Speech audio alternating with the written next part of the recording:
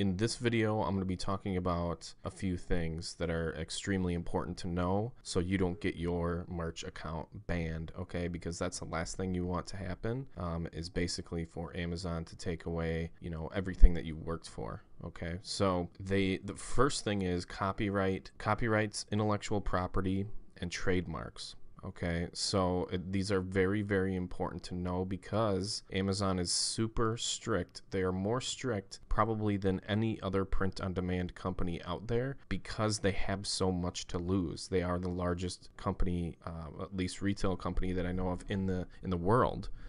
Possibly the biggest company in the world. So they want very little lawsuits happening against them. Okay, they're protecting themselves and they're protecting their business and their money. Okay, so just realize that and make sure you adhere to what I'm going to talk about in this video. So I'm going to try and keep this under 20 minutes, and I'm just going to go through this relatively quickly. I'm going to go through what you need to know, and I'm going to go through some example shirts that you do not want to create and some example shirts that you can create without having a copyright issue, okay? Because there are some things that you can create that you think would be a copyright issue and it's actually not. And then I'm going to go through 2 websites that you can use to make sure that you're checking on copyrights and trademarks and making sure that, you know, you're not infringing on anybody else's rights. And then I'm going to actually go through, you know, what intellectual property is and all that kind of stuff. Okay, so first of all, I'm going to go through 2 kind of articles here, and they're really good articles. I highly suggest that you read through these because this Michael Essek guy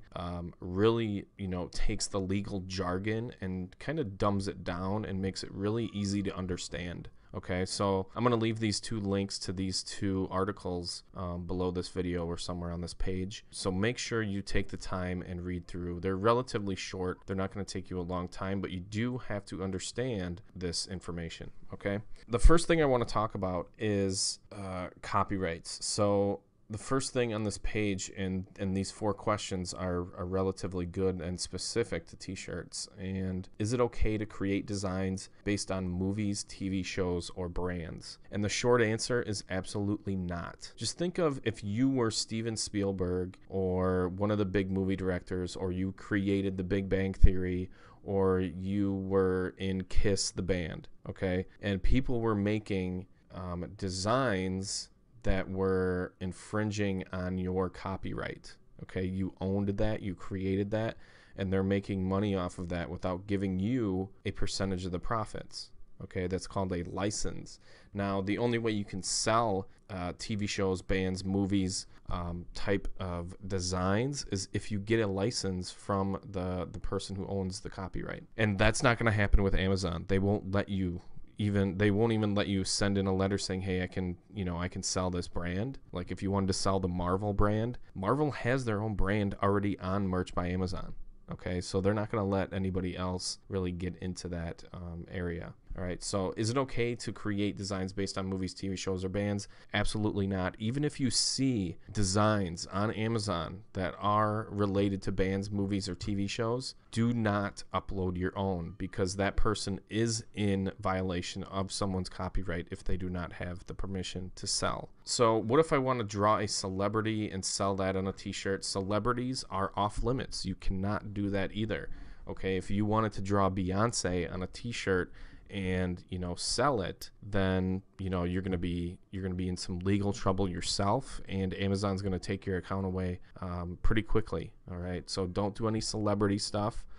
Some people got their account taken away from with some sort of song that she had out a while ago, and they were doing a mashup or a parody on, and it said fiance instead of Beyonce. I have no idea what it said, but a lot of people got their accounts taken away because of that. All right, and it didn't even say Beyonce on it. It just said fiance, and that was it. Okay, so do I need to register my work to make sure it is copyrighted? This is actually no. You do not need to register your work with the government or anyone, really, as long as you publish your work, publish your design, that means you automatically have that copyright because of the Copyright Act, or I forget what it's called, but there was a Copyright Act, and it said that as soon as someone publishes an original piece of work, whether it be text, images, artwork, designs, digital or physical, then you automatically have a copyright to that work. Here's the great thing about that act. If you create an original design and it starts selling well on Amazon, you can actually keep searching for that term.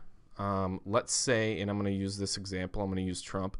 Let's say that you came up with this Trumpkin design and it was selling really well, and you were the first one to publish it. So if you were the first one to publish it, that means you have the copyright to this design. All right, maybe you have the copyright to Trumpkin the word, or the actual design on it, and it starts selling really well, and you see some other copycats coming up on Amazon specifically, then you can actually contact Amazon and say, hey, I actually published this is my idea, my work, can you please remove it? And most likely they will remove it if the design is very similar to what this design is. Okay, so you can actually, take the market yourself if you wanted to do that, if you wanted to keep, letting Amazon know about all the copycats. Now, if it's something that's really taken off, you're going to have a hard time getting all of the designs taken down that are under, that are in violation of your copyright, but that's something that you can use to your advantage if you do come across something like that. Okay. So no, you don't need to register any of your designs to have a copyright. You automatically have a copyright once it's published to Amazon or another website. What about trademarks and intellectual property? Now, trademarks and IP are interesting because trademarks you can actually look up.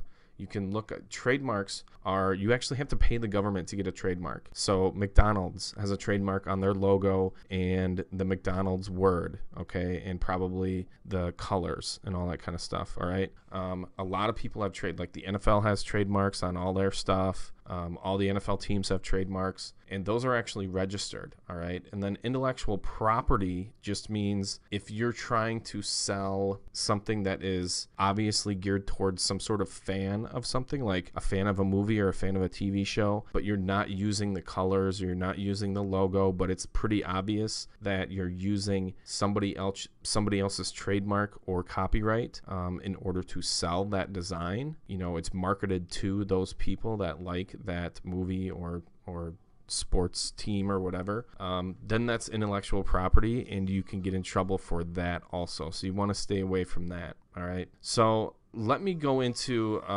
parodies, fair use, and mashup. Make sure you just read about this. A parody design is fair use and therefore legal, right? Actually, it's not. Fair use is just a legal defense, okay?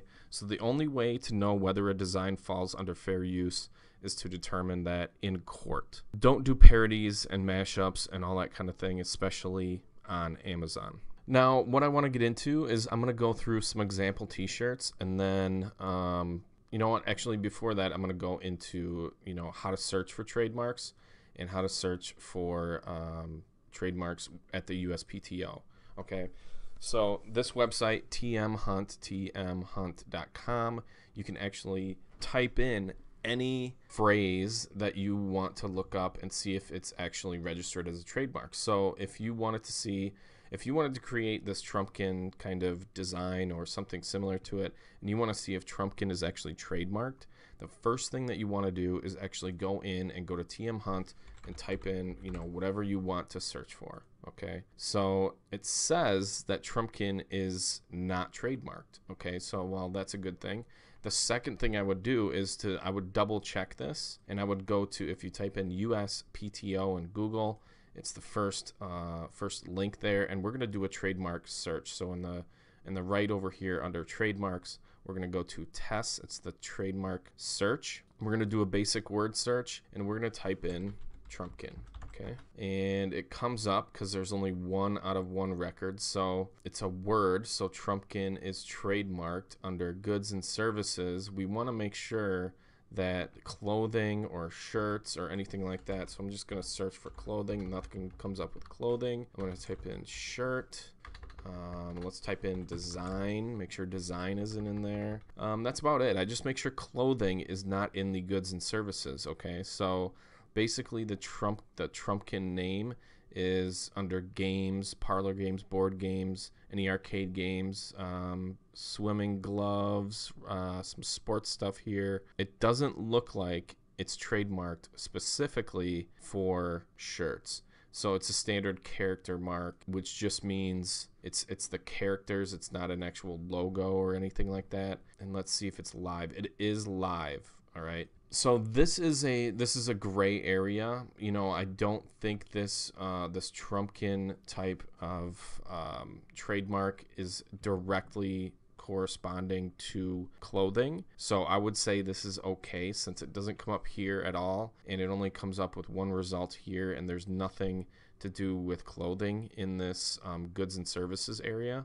So I would say it's fine to create anything with Trumpkin in it. Now, let's say you're looking for something else, like if you wanted to see the term AF, and I think it was trademarked at one point. So if you wanted to make a bunch of birthday shirts that said 30 AF, then you could actually do that. And we go through the list and make sure just the word AF is not trademarked. So all these are live. On the right here, you can see that they're all live. And then we're just looking for, in the word mark area, AF only, because we want to see if the AF is actually copywritten. And there's a number of them because there's, not copywritten, trademark. There's a number of different types of trademarks. So I'm going to go through and I'm going to look at each one of these just to show you what the different trademarks actually look like. So we have AF here, and this is physical fitness training, physical fitness, providing facilities for fitness and wellness training. So this is a design plus words, letters, and numbers. So this actual design, AF with the block, that's what they trademarked. So we're good there. We don't, just make sure you don't use it just like that. This one looks like a design too. So this is words, letters, and numbers in a stylized form. So that's a design trademark. So we're good there. This is a character mark. So this is, you know, AF is actually trademarked and characters. So, you know, this is, it says firearms, GNS firearms. So this is a firearms type of company. That one's a design because they used a specific design there, AF. And that one's a design too, so we don't need to worry about that. The only one we need to worry about is this word mark one, and it's a, you know, standard character mark. I believe we're okay with the mark drawing code of 4.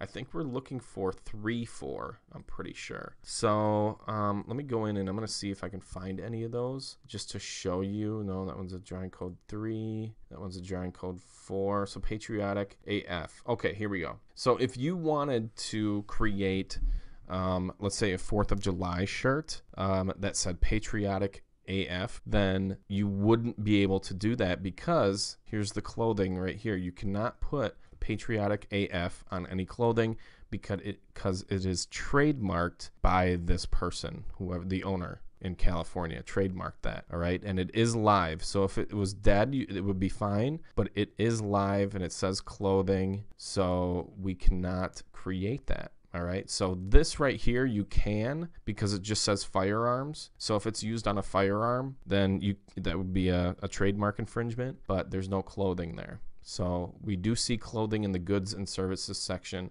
We can't use patriotic AF in any of our clothing, especially for the 4th of July. So that is how you use the USPTO and TM Hunt. Now, if let's say let's patriotic, let's just type in patriotic AF, and you can see that it's live. It says registered on and it says not registered. So it was filed on November 8th of 2018, and you can actually click this link and it'll take you right to the USPTO, and it says awaiting examination. So the trademark application has been accepted and is met and has not yet been assigned to the examiner. So basically, if it says anything that leads you to question the actual word patriotic AF, I wouldn't you know, if it's filed, I wouldn't do anything with it, because once it's live, then you're going to have to take down all your designs that have patriotic AF on it anyway, because you're infringing on that trademark. So if it's filed and not registered yet, then I would still stay away from it. Okay. So make sure you're using TM Hunt, and make sure you're using the USPTO website. So what I want to get into now is a few designs that you can and cannot create. Okay, and one is the parody shirts. All right, so this is a shirt that says "Zombies Eat Flesh." Obviously, it's a zombies shirt, but you can obviously see that it's using the logo of Subway. All right, Subway Eat Fresh is their logo, or is their, you know, catchphrase type deal, and Zombies Eat Flesh is very, very similar to that. So I would definitely stay away from this type of shirt, and I'm not sure why this hasn't been taken down yet. It hasn't, and this is definitely a merch shirt. Okay, so stay away from, let's see what the bestseller rank is on this. So it's ranking 1.4 million, so it's not selling a lot, but still I would definitely stay away from, you know, designs that kind of mash up two things, zombies and Subway. You don't want to do that. Okay, here's another one that's kind of a mashup, that's a parody. It's a cat shirt that says hiss instead of kiss, and then it has all the cats on it. This is something you want to stay away from too. This is not a merch design. This is some other company, the Housebroken Clothing. They may have the license to sell Kiss clothing, but even, you know, but working with merch, you're not going to be able to do that. So stay away from, you know, designs like this. This is obviously a cat shirt, and it's geared towards people who like Kiss. All right, or Kiss and cats at the same time, or just cats, and it, you know, it looks cool. Here's another parody one. This is Harry Potter. This is another cat shirt, but it's, you know, it's using the text that looks like the Harry Potter logo, and it's using a cat that looks like Harry Potter. You know, this is obviously geared towards the people who like Harry Potter and like cats.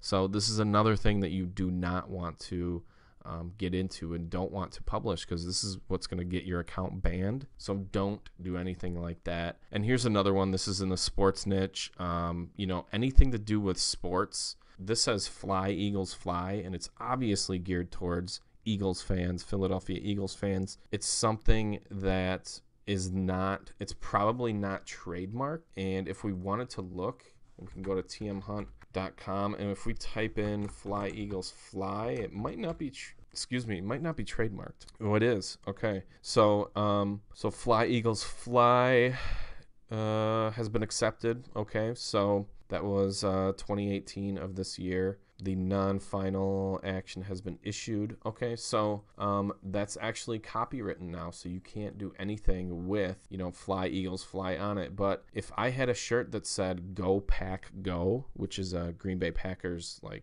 slogan thing, if I wanted to put that in, let's say Go Pack Go. Now it Go Pack Go doesn't have Packers in it. It doesn't have Green Bay Packers. It doesn't have, you know, maybe it doesn't have the exact colors or anything like that. But if it just says Go Pack Go on it, you're still going to get flagged, because it's obviously geared towards that. Yeah, and Go Pack Go filed on November 17, 2017. So even that is a no-go. All right. So here's another one, another not parody, but this is directly related to a TV show. So if you watch Always Sunny, you know Dayman, the whole song and whatever thing he came up with. Dayman, it says Dayman, fighter of the Nightman, champion of the sun. If you know anything about this, then you know that it's directly from that show, and that's automatic copyright because they published that. That is their work. You cannot sell anything like this. Okay, you're gonna see a lot of shirts like this. All right, and you're gonna see like the Run DMC. Actually, let me search for it. So the Run DMC shirts like this, you're gonna see a lot of people using that logo in different stuff, like Run CMD, I think is Run Command. Yeah, so Run CMD. This is for people who do coding and crap, this is a trademark infringement. All right, there's definitely a trademark on Run DMC, and all these shirts are in violation of that. So make sure you are, you know, keeping up with that and not publishing those types of designs. Now, the one thing that you can do that you don't really think that you could is actual political shirts. All right, so political people are actually they're considered public domain. Okay, so anything to do with Donald Trump or Hillary Clinton or Barack Obama, George Bush, or any of those political figures that you have in your local communities or state people, they're all public domain, so you can actually create designs like this, and that's why you see a lot of Trump shirts. Let's see, Trump shirt. That's why you see a lot of Trump shirts that are selling pretty well, okay? And so this is something that you can do. The political thing is all open for you, and so don't worry about, you know, getting in trouble for creating a Trump shirt. You can always do that because he's a political figure, and that's public domain. So we'll see you in the next video.